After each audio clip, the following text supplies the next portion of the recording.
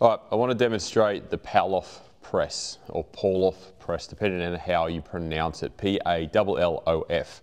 So this one is very much core based, okay? It's not intense, but it's great if you're doing any sort of rehabilitation work, if you need to develop a stronger core, stronger balance. Great for pregnant ladies or lead into pre-pregnancy, postpartum, all those sorts of things, as well as just general strength and conditioning with the core involved. So using a cable machine, you want to set the pulley up to about elbow height. So where your elbow is positioned, that's where the pulley should be.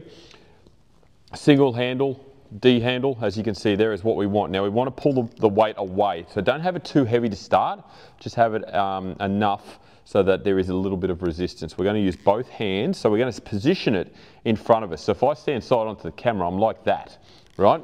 So I'm not actually tucked in, I'm just off my core. Straight away, just by holding it there, I can feel my core engaging, particularly on the left-hand side, because the resistance is going back towards the cable machine.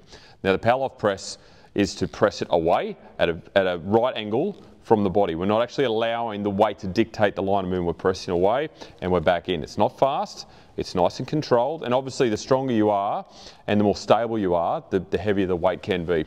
So you're going to generally do that for around 10, 15 reps depending, and then you basically turn around, face the other way and do the other side. Because the resistance is pulling in that way, obviously the side closest to the cable machine is the one that's going to dominate the most. So as I said, this is a great exercise for rehabilitation, recovery, core strengthening, core development, pregnancy. There's a number of other uses for it. You can just throw it into a general lifestyle style program where you're trying to develop your core in a number of different ways. But yeah, it's a fantastic exercise. It's low intensity.